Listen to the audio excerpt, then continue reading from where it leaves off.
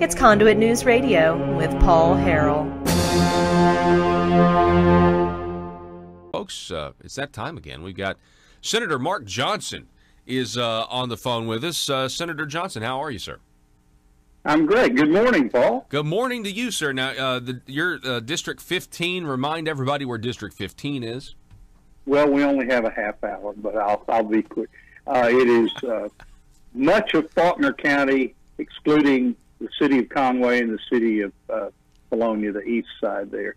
So I have north and south of Conway. I also have northwest and west Pulaski County, so I have part of Maumelle and all of the Ferndale area, west Pulaski County where I live.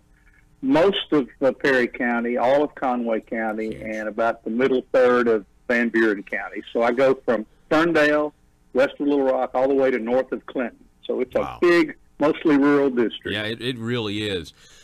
So, Senator Johnson, I really appreciate you coming on, Mark, and talking to us and giving us your impression of the session. So let's just start generally. Senator Mark Johnson, what was your impression of the session 2019? Well, we did some things we should have done and could have done, and we cut some taxes. We raised some other taxes, although I think the taxes that we raised, I think we could almost call user fees. We increased the tax on cell phones, the 911 service fee, which was, as far as I'm concerned, one of the biggest bang for the buck things that the consumer could get by paying an extra 60 cents a month. It could potentially save your life with the modern technology related to 911. We reduced income taxes. We did raise highway taxes, and we also referred to the voters opportunity to raise them even more. And I actually believe, talking to people, at least in my district, that people are going to support that. Paul, I have I'm going to call it a trophy. I don't know if it's probably, most people would think of it as one, but I have the lower control arm came off of my car because I hit a pothole big enough to break the control arm. And I got to thinking how much gasoline tax I would have to pay to equal the cost of the repair on that lower control arm. So it's a reminder to me that not taking care of our roads costs as well as taking care of them. So I believe we did the right thing in that regard. Most importantly, we cut our income taxes, both corporate and individual, and we especially, of course, the left likes to talk about, well, you're really cutting it on the rich. Well, we'd already done the middle class and the low income tax cuts in previous years, and it I believe will be a big thing in making Arkansas competitive with our neighboring states that we cut our income tax eventually to the top rate of 5.9%. You know, we're competing with Texas and Tennessee that don't even have personal income taxes. And I've always said that if you want to know what difference it makes, go look at the Toyota truck plant in San Antonio and realize that probably but for the Arkansas income tax, that plant would be in Marion, Arkansas right now. So I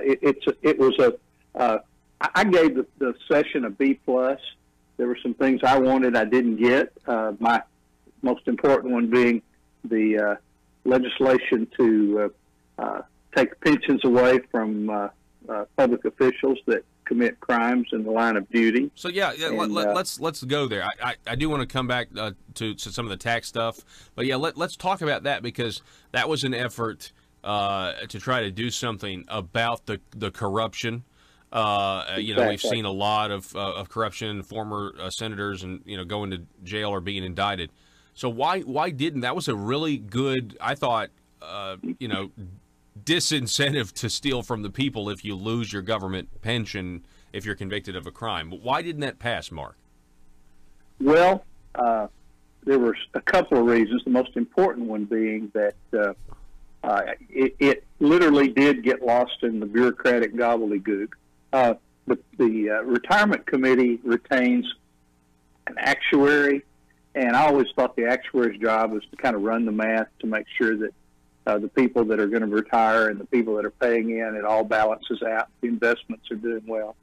In this case, the actuary raised the specter of our pension plan being jeopardized by the Internal Revenue Service because of a bill like this. I thought at the time it was bogus. I think it's still bogus, and I plan on continuing to fight for this. As a matter of fact, there are over 20 states, I forget the number keeps growing, that have done something similar to this.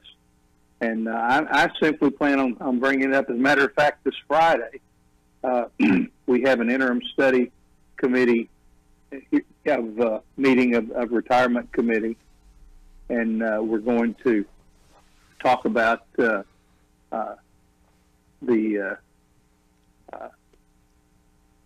it's what's called an interim study proposal, which is basically we referred a bill to interim study, and the committee's going to study it. But hopefully we can flesh this thing out a lot better and have more time to answer some of the objections that might be, and it's even some legitimate objections that might have been raised. You know, Paul, the retirement committee is a joint committee, and it only meets once a week. Well, if you miss your window or you have to tweak a bill, then you've lost at least a week of the session. And I found myself at the end, after agreeing to make my bill one of the, or part of my bill, I actually split it into two parts, part of my bill to be part of the agreed bipartisan leadership effort on ethics, which I think was reported in the paper. Only about half those bills passed. So we had our work cut out, and on that issue, and for a number of reasons, I'll take my share of the blame for it. We didn't get it done, but I'm not giving up on this one. I sent it to interim study. We're going to study it until we get it passed. You know, it's good. It's good that you're not giving up on that. I found the charging of Medicaid provider Basil or is her name. You know, she was recently charged, pled not guilty. By the state of Arkansas, and I saw that in the paper. And then I also saw that the Demgas reported that she was testifying before a Senate committee like 6 weeks ago. And I thought to myself, wow, we still do have what appears to be a corruption problem out there, and we need to keep pursuing this. So I'm glad that you're not going to give up on that, and I know you would. I know this was a priority before the session. We're talking with Senator Mark Johnson. This is his impression of the session, 2017. Now, I'd like to go back on taxes because I'd like to ask you a question on that. I understand, the arguments from those that voted for the gas tax increase, that voted for the continuation of the half-cent sales tax that's set to expire, or referring it to the people. I understand the argument. Roads were bad. We got to have money. They're going to get so bad that it's going to cost even more to fix them. I understand that. This conversation, though, was had, from what I can tell, without any legitimate discussion of finding savings elsewhere. So address that, and also if you could answer, do you think that when it's all said and done, fiscal year 2020, fiscal year 2021, do you think the people of Arkansas will be paying more to the government than before you guys had your recent session? Well, Paul, let me answer it this way. I think in the short run, we're going to see some things that we're paying more to the government, but I think in the long run, we're going to start seeing some things kick in, including the 5.9%, where we're paying less to the government. Now, part of that is going to be because simply the economy's doing well, and we have some triggers that can allow things to other revenue sources to start to phase out. Of course, the grocery tax is pretty well gone. I'd like to see it completely gone, and to all my friends that like the 1/8 cent conservation tax, I don't think that was good policy in the first place to put that in the Constitution. Even though good things are done with it, I think that we should take that off of the groceries too. I don't think there should be any tax on groceries at all, and we should implement that as soon as we can. Bottom line to your question, I think that we're in the middle of something, and I think it's something that the rest of the General Assembly needs to step up to. Yes, we've done the things on the tax side, and I hope in 2021 we start doing some things on the spending side. Okay. We did. There is and that's the thing. I mean, yeah, we've got. Look, we just had a tremendous month of April, and of course that's when people pay their income tax. But the revenue projections were way up. The actual revenue was way above projection in April, which shows that thank you, President Trump, for the tax cuts nationally. The economy's doing well. and I'd like to see that.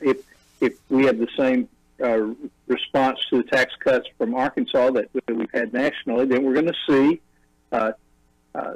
plenty of revenue to run the state, and we can start cutting some spending. I mean, some real things. And I'm not, and I don't expect a huge amount from this, but I do believe we will see some savings from the governor's transformation. I don't think it's the panacea to fix state government by any means, but it's a step in the right direction, and I appreciate him doing it. I told him when he asked me how I stood on it, I just made it simple. I said, Governor, you're the head of the executive branch. Within certain parameters, I think you ought to be able to organize it as you wish. But he believes it will result in some efficiencies, and certainly not having every small agency have their own HR department and their own accounting department can result in some just plain old efficiency savings, and I hope we see that, Paul. Well, I'm glad you brought that up. You know, I mean, I hope that the governor's transformation, I hope it works well. Yeah, I also hope that it saves money. You know, and time will tell. You know, I'm also you know, glad that you brought up the record revenue, because that was one. And I know hindsight's 2020, Mark. We're talking with Senator Mark Johnson. I really appreciate you coming on. I know hindsight's 2020, but when I saw that there was $125 million over projection. I think it was like a total of $958 million for the month of April, but that was $125 million over what they had anticipated. I thought, well, the gas tax increase, 3 cents, 6 cents, was to raise $95 million, and here is $125 million. And I thought, wow, you know, I mean, I know you can't necessarily, we didn't know that was going to happen, but there were some people that said, you know, we can pay for our roads if we'll just take the revenue increases and kind of pay as we go. Well, but you know, you have to have a stable amount of highway revenue, and that's considered special revenue. And the general revenue that you're referring to, it's the stuff that can go more up and down. It fluctuates more, and sometimes those revenues have been below projection. So, yes, you're right. And Paul, while I know I'm old-fashioned in this regard, I would like to see us have people that drive cars or buy cars, and you know, we buy gasoline, and of course now we even added electric cars, had an additional registration fee, basically to pay the fact that electric cars don't use any fuel, thus don't pay their share of road taxes. So, I've always looked at that as a user fee. We don't have toll roads in Arkansas. We tax you generally at the gas pump to pay for the roads, and I like to see us doing that, and I'd like to see us not continue to move in the direction of using general revenue for highways, simply because it's not a stable actual form of revenue. And, you know, Paul, we can talk about all these taxes and this one and that one, but really, truly, the question is government taking it out of your left pocket, your right pocket, your shirt pocket, or your front pocket? Yes. I'd like to see us reduce the overall tax burden on the people, and the only way we're really going to do that in the long run is to start reining in the cancer of spending in state government. It's just the most natural thing on earth for government to grow, and we have to make a concerted effort to start to reel it in. And I think that's something you'll see more of as we move forward. I know that a lot of members of the General Assembly, you've probably heard Lieutenant Governor Griffin talk about what he calls the toe tax, the old way. Mm-hmm. And he believes that by just implementing some common sense savings and spending, that we can reduce the overall cost of government without burdening and actually give the people a significant tax relief and without costing us any services, just doing it, he said, a new way and a more efficient way rather than what he calls the old way. Yeah. Well, who knows? Maybe we'll see that in the future. Last question. Towards the very end of the session, probably a pretty big controversy where we actually saw the left be the radical left, had to do with sanctuary cities. The governor signed it. That was a good thing. What were your thoughts on how that all played out? Well, I was really pleased to see that. That was Senator Stubblefield's bill, and he worked really hard on it. Had to go back to the House committee a second time. I was over there when he took it to the House committee the first time, and really proud of the work he did on it. And frankly, after the left came in and flexed their muscle a little bit in committee, the conservatives, and I'm going to give the conservative leadership, the Speaker and others in the House, Representative Richmond, came forth and came back and flexed their muscle, got people in that committee, which is hard to do. The afternoon meetings, the last few days of the session, got that bill out, got it on the floor, and passed it. I was thrilled with that, and it needed to be done. But you know, it's funny, Paul. Since the session's over, I've mellowed out. At first, I was upset about some things we didn't get done, including my retirement bill. But had another bill that was important to me. It was to try to protect our monuments around the state. Yeah. And I got it out of the Senate, but I failed to get it out of House committee. There was a lot of concern that it might affect what cities could do, moving a broken water line goes under a monument, and I'm going to take the full blame for that. I tried to cast that net a little too broadly, and again, that's another one I'm sent to interim study. I'm going to work on a bill that will protect these monuments without jeopardizing any work that localities need to do. And again, that I just kind of ran out of time on that one, and yeah. Maybe I can chalk that up to being a freshman, though I really don't. No, you're not. I don't lean on that very often. Mark, Senator, this was your first term, but you were not a freshman for sure because of your vast knowledge and experience. Senator Mark Johnson, been a pleasure, sir. Thank you for giving us some time this morning. We appreciate your thoughts. Thank you, Paul, and give my best to my friend Senator Flippo, who I understand is going to be coming on later. Yeah, Senator Flippo coming up here in a few minutes, 10 minutes. So, Great. all right. Thanks, Thank you so much. All righty. Bye-bye. Folks, we're going to take a break, reset.